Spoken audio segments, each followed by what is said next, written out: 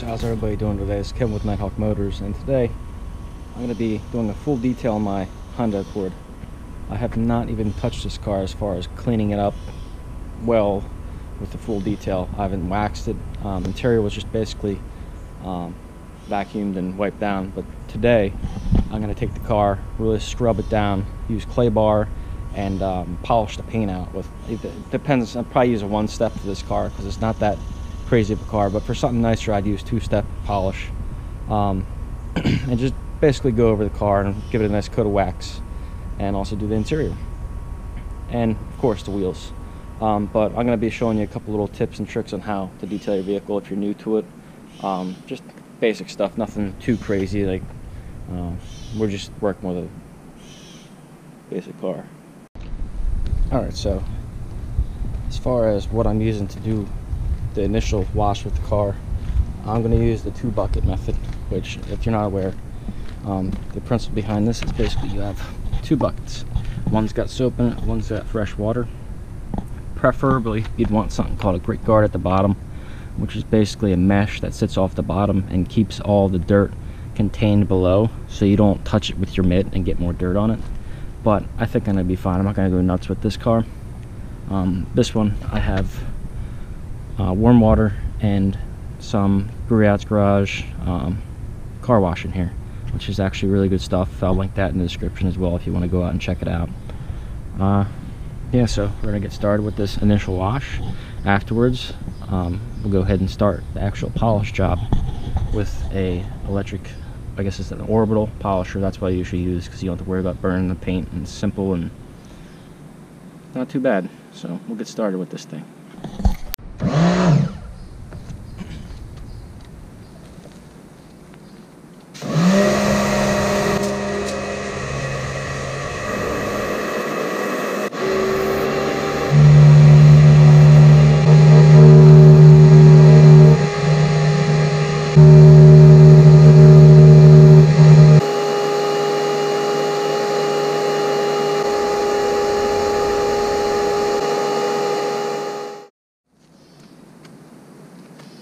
Alright, so you may be wondering, why am I going over the car so many times? Well, this car has been washed for months, so there's a lot of buildup of heavy dirt and small crevices. So I'm trying to remove all that dirt and get it all swept out so I don't have any come out on me when I'm trying to wash the car with the hand mitt. I want it to be as dirt-free and as grit-free as possible before I start wiping it down. Otherwise, your mitt can actually take that grit and dig it into the paint and put a scratch in it. So that's the name of the game here, is just make sure all your tools that you're going to be working with are clean and that the surface is prepped correctly and it's clean, so you don't end up wiping dirt into the paint and scratching it, because that's how you make little micro scratches and large scratches.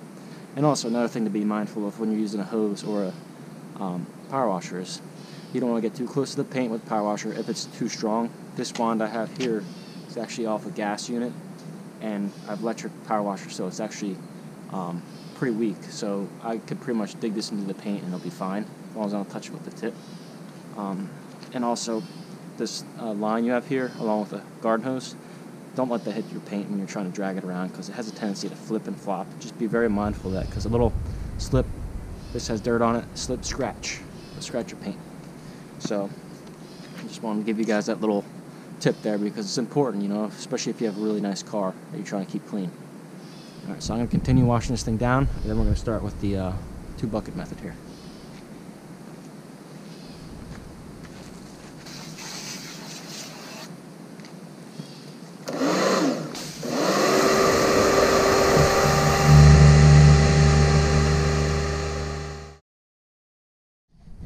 Okay, so we're going to start with 2-bucket method. So as I went over before, basically just want to grab your mitt here. Alright. Make sure you whisk it around in the water. Clean bucket test. Or not test, but clean bucket here. No soap. And then you take it and you dunk it into your soap bucket.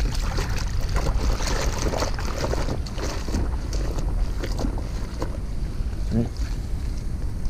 Go over here, and you want to start from the top. That's the best way to do it. And then with a car that's as dirty as this one, you don't really want to go too long on it. You kind of want to flip it over and go at it with another side, just so you can get that extra dirt off and not bury it into the paint. So, when you come back over here, go back to clean bucket, make sure you get all the debris off.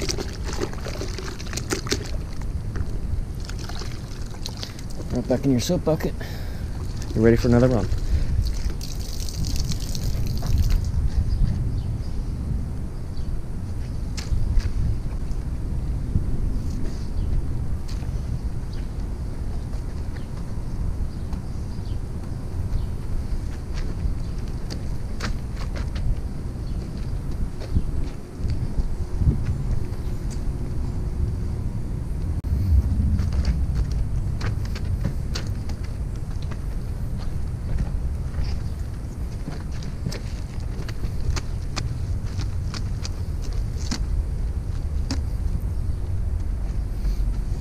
I'm going to put you guys back on the stand over here, and you guys can watch from the distance again while I speed it up.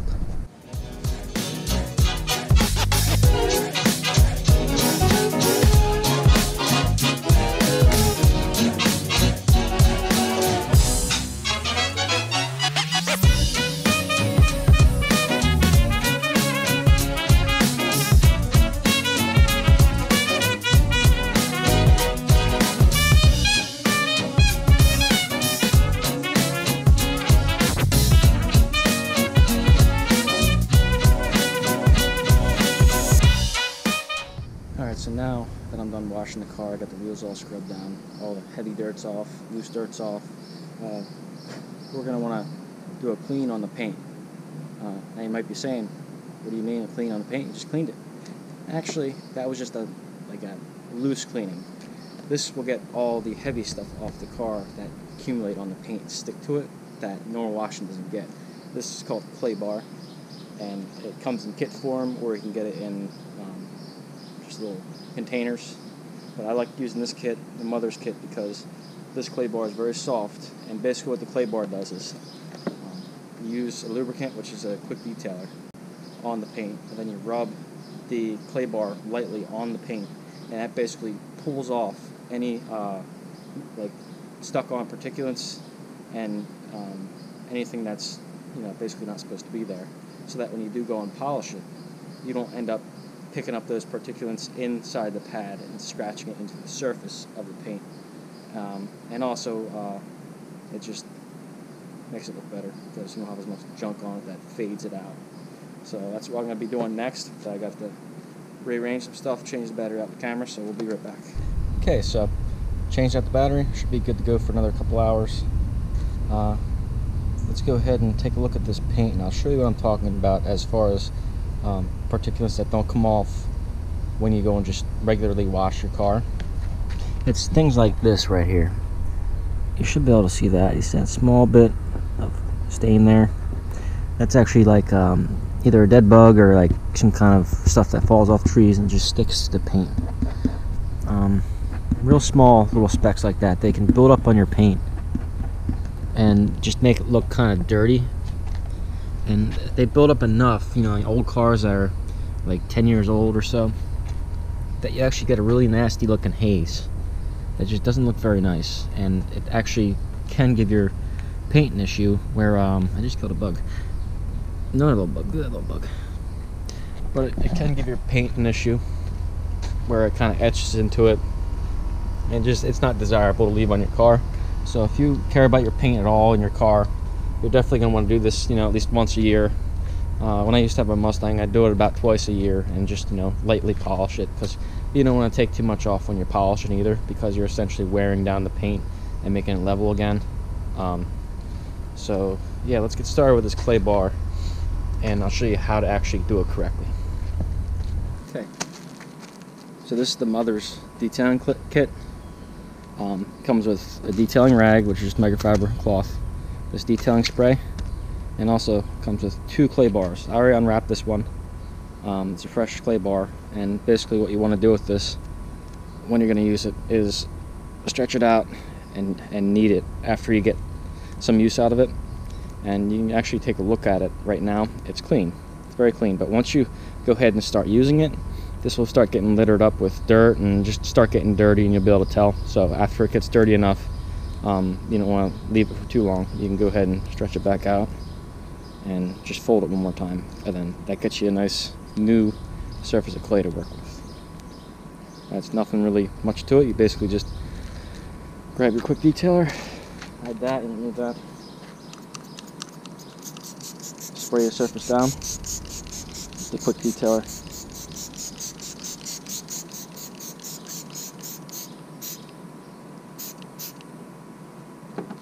Just start working it in. And this helps remove all that junk off the surface. Yeah, it has a nice pepperminty smell too. This has a nice peppermint smell to this. Hopefully it doesn't attract any bugs. You can see just from that small little bit I did there is dirt in here now. And that's just all the stuff from that small half of the hood. Keep in mind, on an older car, or near the back of a car, or near the tires, you're going to have a lot more substances. So I mean, that's how I plan this later in the day. You don't want to use it when it's hot, because you can melt the clay and it just doesn't work right. And you have to keep loading it up with detailer. It's not really effective.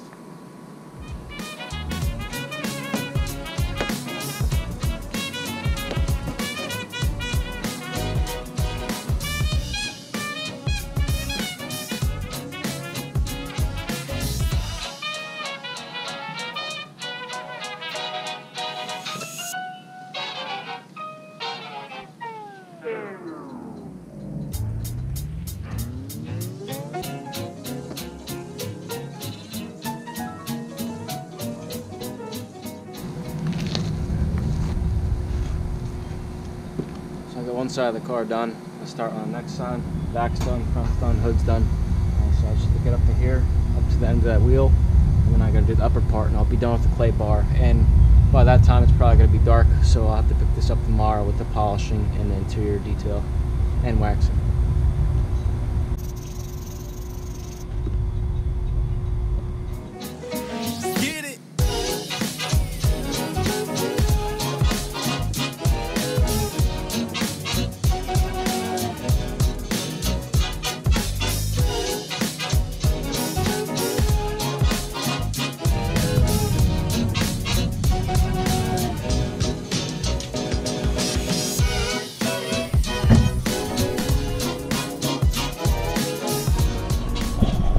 Yeah, so this is day 2. I just went and wiped down the whole car. I sprayed it off, wiped it down, dried it, so there shouldn't really be much debris on the car right now. I'm going to start polishing it. So for that, I have a orbital polisher. I think this is a porter cable orbital polisher. It's a random orbital, so it means this thing goes in all different directions and doesn't constantly sit there on the same spot, so you don't burn the paint. What does this pad have? I had this pad for a while. Can't really recognize it because I washed it, but it says Meguiar's Soft Buff, and I use this for like my coarse compound. Try to clean out the best I could. There's just some old polishing compound in there. Should be fine. And then I'm going to be using this. Now you can't really recognize what this is, but it is an Adams polish. I've had this stuff around for a while. It's probably about 8 years old now, 8-9 years old. The bottle split open, so I had to wrap it up, but it still works. Just had to put a little liquid in there to loosen it up, and it's basically just it's not a fine polish. I have fine polish in there too. This is just the basic polish they give you, and it seems to do the trick pretty well. I wouldn't say it's the best, but it's a nice overall polish that doesn't take off too much paint. So we're going to start that. Basically, I want to take this, put a couple dabs on here in some random spots, just like that. And I also want to grab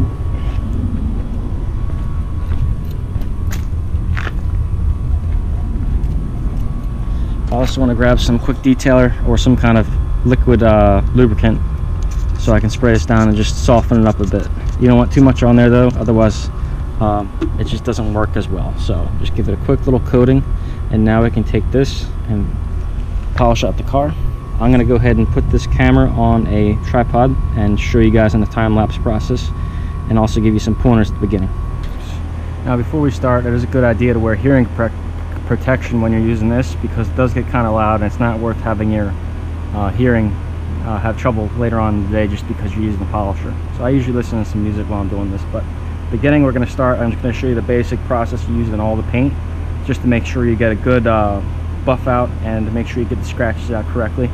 And it really depends how much you want to do, and with white cars you're not going to see scratches very much, so I probably won't go nuts on it. But if it's a black car like my old Mustang, you'd sometimes have to really go through a panel to make sure you get all the little scratches out and make it look, you know, get your desired look out of it. So it's just a good idea to keep in mind. Sometimes you can actually use a small flashlight, a little LED flashlight, and shine it across the surface and see the swirl marks and decide how far you want to go with it. But keep in mind, the more polishing you do, the less clear coat you'll have in the end. First, you just want to swirl the stuff around to get it applied to the pad correctly, and then adjust your speed. I usually run about 5 with this stuff, 4 to 5.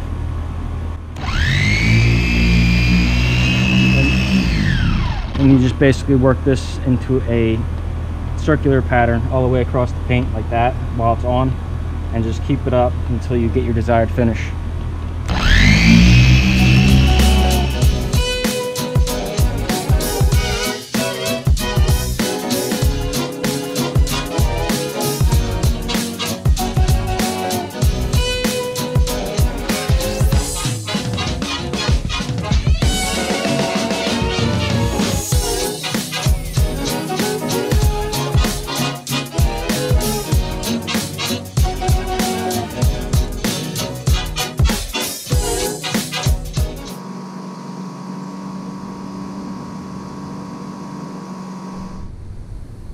Alright, well, I got done polishing the car and cleaning the polish off with the microfiber cloth like you saw. That was the fresh one from the detailing kit, and you want to make sure you use a clean microfiber towel, and you don't want to press too hard on it, because the more you press, the more likely it is to have a piece of dirt in there that you'll press into the paint and scratch it.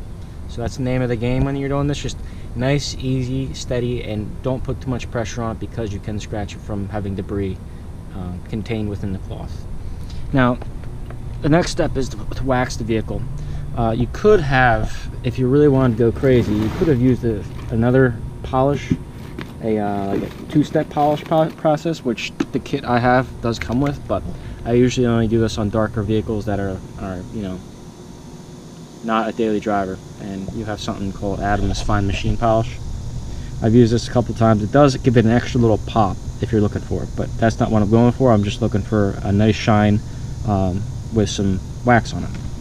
And speaking of wax, we have different kinds of wax I'm going to show you that I used over the years. Alright, so we'll start with this one. This is just a Carnauba wax.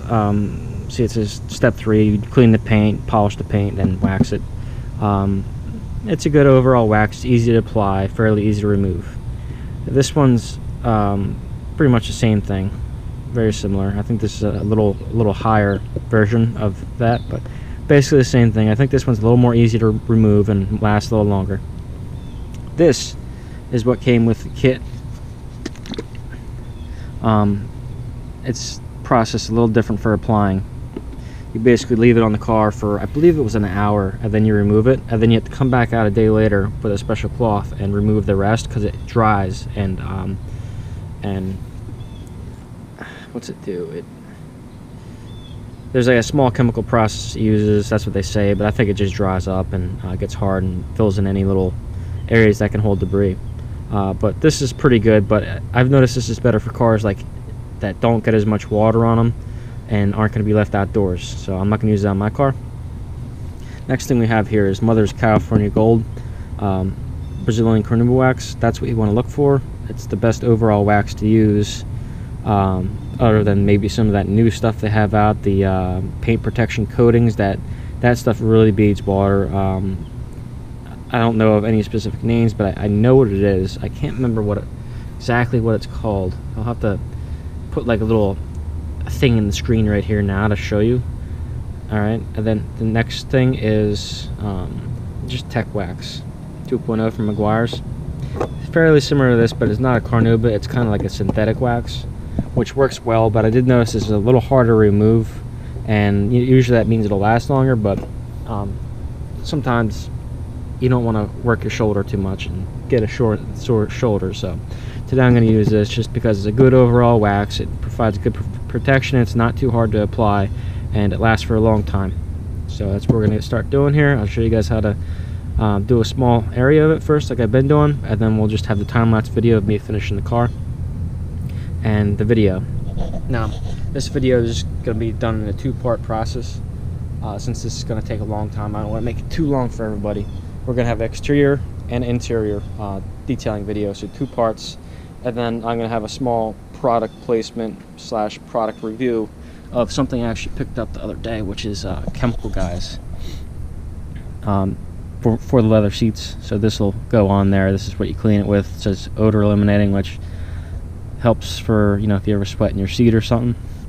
And then this is just a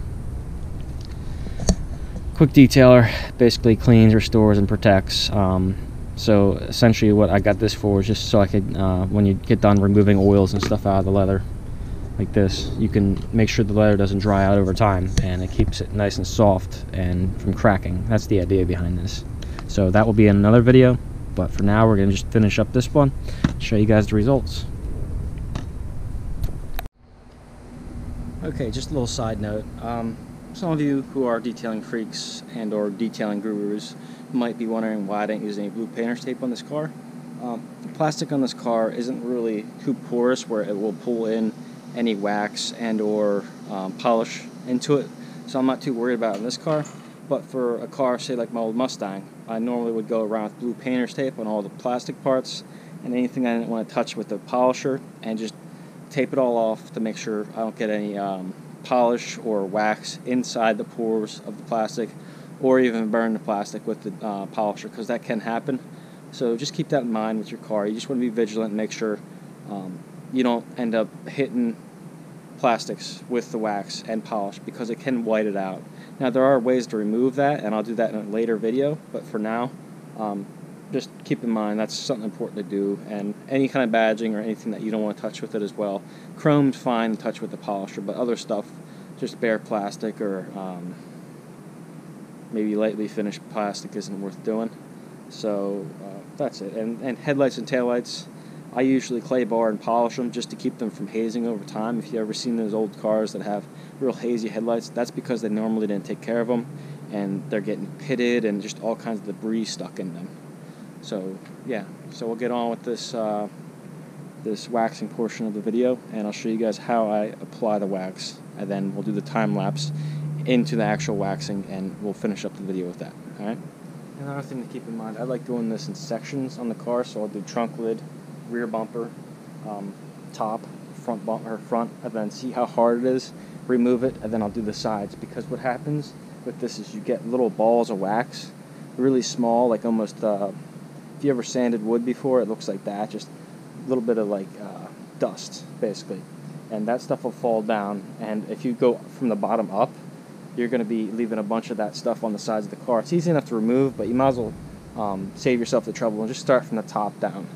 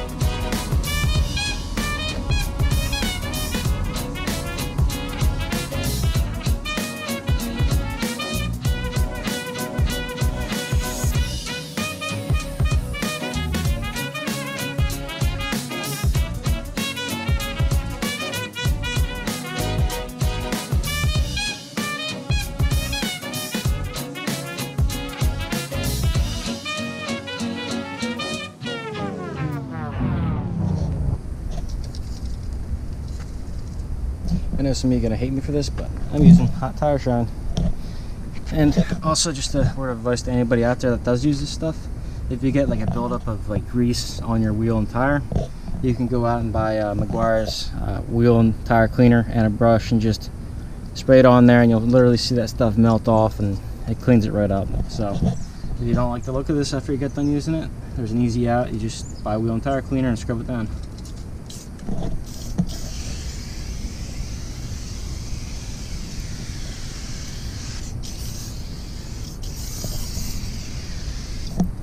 Nice look to it.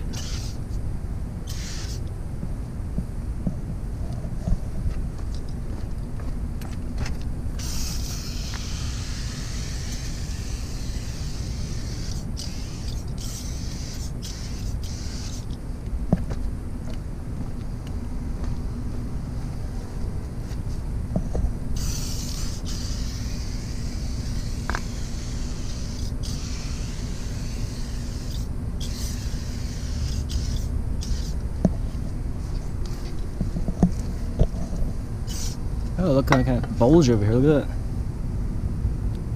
There's a bulge in my sidewall. I only have 15,000 miles on this car, and it's got a bulge in the sidewall. That's good. Never buy Continental tires. They're pretty bad.